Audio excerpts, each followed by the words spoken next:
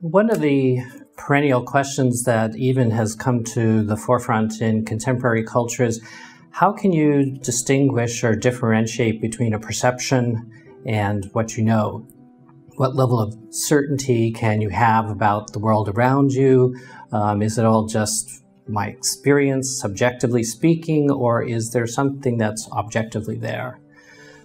Well, over the course of the history of science, there's been this way of looking at the world that helps us clarify that distinction about what we think we're perceiving before us and what's actually there.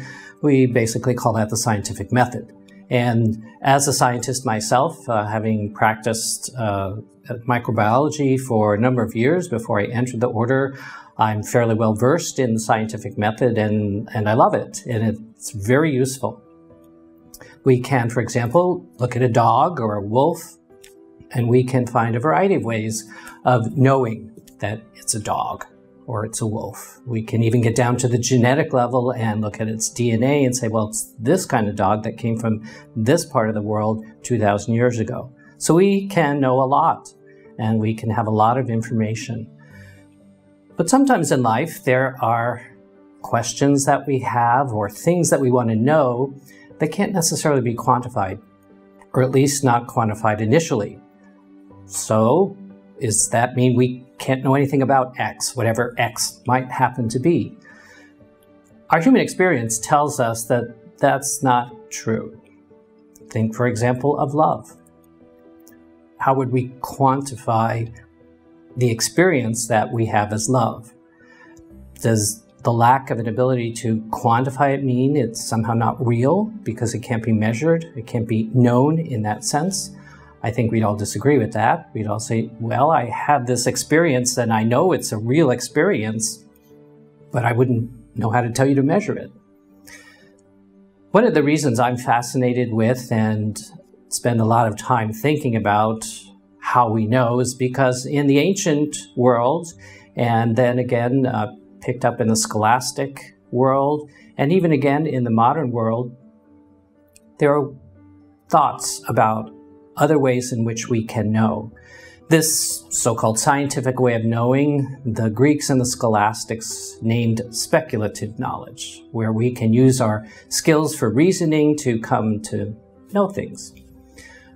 But they also recognized this other way of knowing that they described variously, but used terms like connaturality, knowledge through connaturality, or affective knowledge, knowledge through the affect or the emotions. And this is what I'm most interested in and what I'd share some thoughts about now with all those listening. The way in which we can know that's not or different from the speculative way of knowing has to do with the experiences that I have, whether I'm before an object like a wolf or a subject, as such as another human being. All animals, according to this way of understanding the world, have a level of knowing through connaturality. You can take the sheep, for example. The sheep sees a wolf in the distance. The sheep doesn't have the mental skills that we humans have, so it doesn't go through a reasoning process. But yet, in seeing the wolf, it somehow knows the wolf's not a good thing and does whatever it's able to do to get out of the way of the wolf. It's that level of knowing that is at more of this biological level that becomes the foundation for what eventually is described as affective or connatural knowledge. And the premise of this way of knowing is that it has to do with, if you will, fittingness. What's fitting for me? What's good for me? So the sheep in its own way is seeing the wolf and saying, this is not good for me, and off the sheep goes. I always like to use the example of chocolate to describe the distinction between speculative knowledge and connatural knowledge. Chocolate is one of my favorite things, and I am constantly drawn to chocolate when I see it, because on some level, I think it's fitting for me to have chocolate. It's fitting for me to experience the chocolate.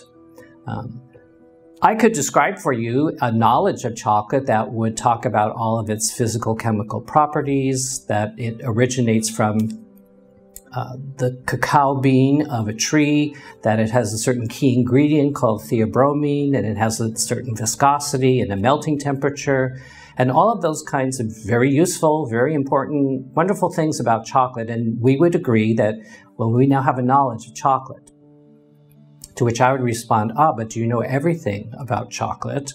To which most of the time when I ask the question, people say, well, of course not. I haven't experienced, I haven't tasted the chocolate. That's an experience of knowledge through connaturality. Your knowledge of the chocolate comes from your experiencing the chocolate itself.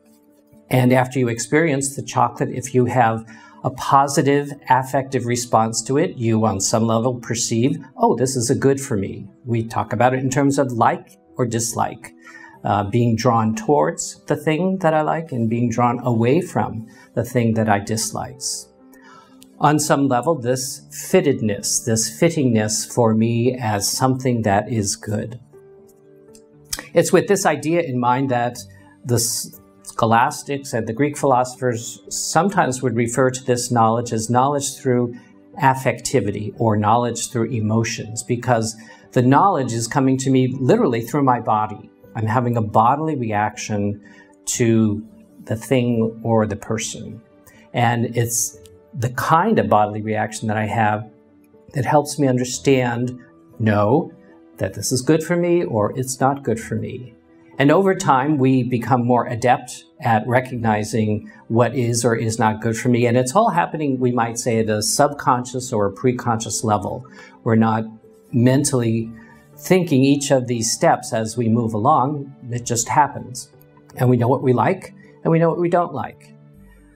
But the point is that this is a real level of knowledge. And one of the challenges of the scientific revolution and the post-Cartesian world is that this kind of way of knowing was downplayed, if not actually dismissed, so that unless things can be measured in one way or another, unless things can be quantified and verified by independent observation and similar mathematical results, it's somehow not real or somehow not completely known.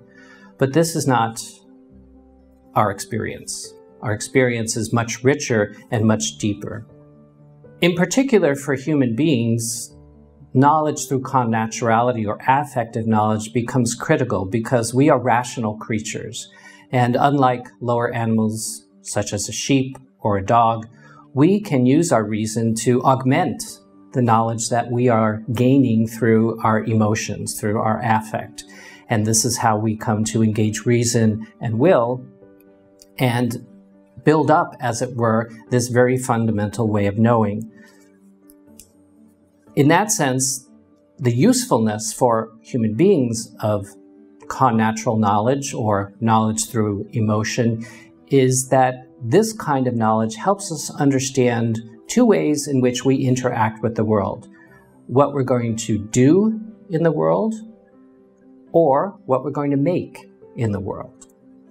When we consider what we want to do in life, what we want to do in the world, through the lens of connaturality, we're actually speaking about moral behavior, doing what we consider, whatever our values are, that which is good.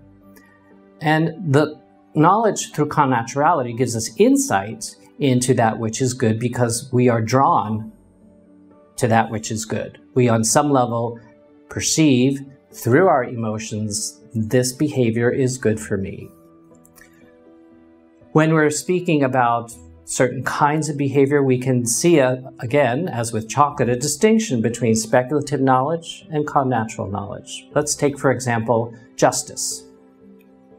Here at the Dominican School of Philosophy and Theology, we spend a lot of time learning about justice.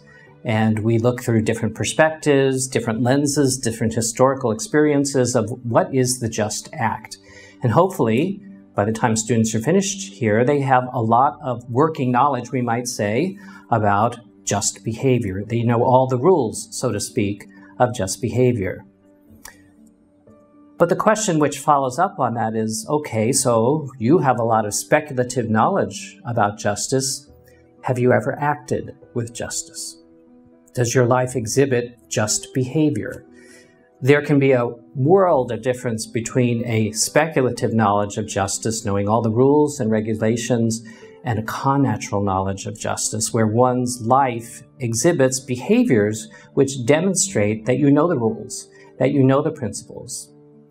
And even more profoundly, one need not have the speculative knowledge of justice to be just. This is one of the key distinctions that comes forth in scholastic philosophy and theology, that in all of the moral virtues, one can live a very virtuous life, but as it were, have none of the vocabulary that connects or defines all of those behaviors. It's for this reason that St. Thomas Aquinas felt that knowledge through connaturality or affective knowledge was of greater virtue than speculative knowledge. So not to dismiss speculative knowledge or to say it's not useful, but to say it's not as valuable, if you will, to the human person as connatural knowledge. Why? Because knowledge through connaturality changes us. It transforms our behavior. It makes us new and, we hope, better people. Great to know all of the technical language around justice, but more important, to learn how to live with justice, how to be just in life. And this is one of the key defining differences of connaturality and why I feel it's so important to recover as a way of knowing in our contemporary culture. With this distinction about connatural and speculative knowledge insofar as one's behavior, I can, for example, have different levels of how I think about chocolate. I can think of my love for chocolate and how I'm drawn to consume chocolate. And if I were a lower animal, I might consume chocolate to the point of making myself ill. But because I have this capacity for reason, I can recognize that, well, in theory, I could eat as much chocolate as I want for as long as I want, but then I'm going to get sick. And I recognize there's a hierarchical ordering of value here, a hierarchical ordering of goods. So I do value the chocolate, but I happen to value at this moment in life my own health more. So I'm not going to be gluttonous. I'm only going to eat the chocolate to a certain level and then I'm going to stop.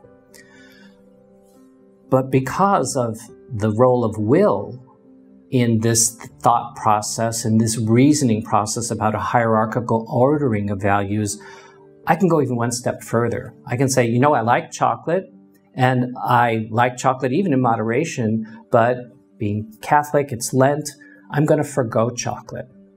And I can use my will to, as it were, override some of these other goods because I have a greater good.